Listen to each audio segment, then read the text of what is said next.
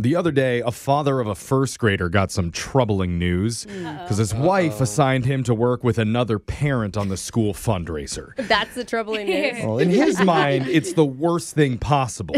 Really? He'd rather do pretty much anything else than have to work with a complete stranger on a school project. Oh, boy. But he's about to meet that person today, and it's none other than our own Brooke Fox. Yay! Who's already dreamed up some exciting money-making ideas involving their kids. And you're going to hear them in your phone tap right now. Hello? Hi, is this Kurt, Kendall's father? Yeah, it is. Who's this? Oh, great, Kurt. This is Diane Hayter. Our kids were in the same class. I think the PTA paired us up for the upcoming auction. Oh, right. Mm-hmm. Yeah. So we're supposed to come up with some ideas. I'm sure you know my son. I mean, who doesn't? Player. What's his name? Player? I'm sorry. Are you saying Claire or are you saying player, like a player on a field? I am. No, it's Playa. Like he's a player. No. Playa Hater. That's his. Our last name's Hater. Hader, of course. Oh, is it? It's a nickname. Oh. No. You're starting to get insulting, Kurt. No, it's not a nickname. I apologize. We just wanted to go with something unique, unlike Kendall. But anyway, I was just wondering if we could go over some ideas that I have for the school fundraiser. Sure. Because I have been brainstorming. I didn't know we were supposed to come up with ideas already, but... Welcome to the Hater family, because we are on top of it. So my first thought is to do a calendar. Have you ever seen those fundraising calendars? I have. Those, I think they're adorable. They always sell. Oh. It's a fun idea. Agreed. And I just want you to picture this. Your daughter, Kendall, is with my son, Claire, in different hot tubs all over the city.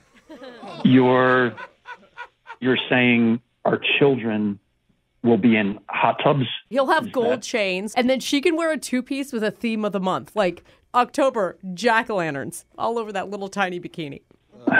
Isn't that adorable? I don't think that's appropriate. What part? The chains, the children in first grade in hot tubs. Oh, don't worry. The chains will be 24 karat. We wouldn't want to misrepresent the Hater family. Yeah, I guess you wouldn't. How, just thinking here, noodling, do you have other ideas? Maybe we... Of course, noodle away, because my next one, total smash hit, a kissing booth with Playa. Oh, my God. He is very experienced for his age.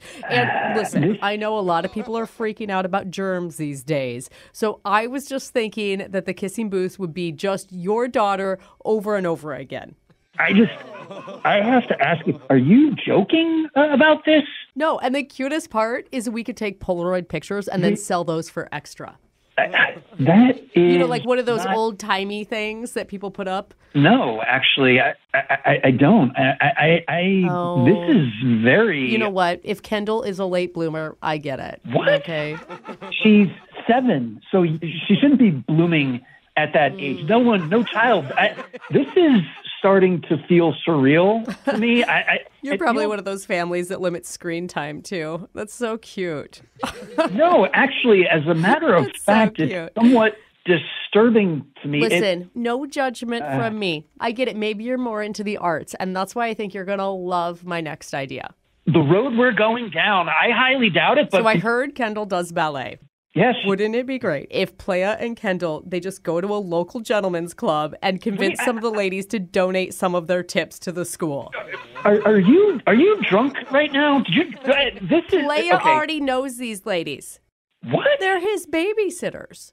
His babysitters? Who else would be available during the day when I have to go to work?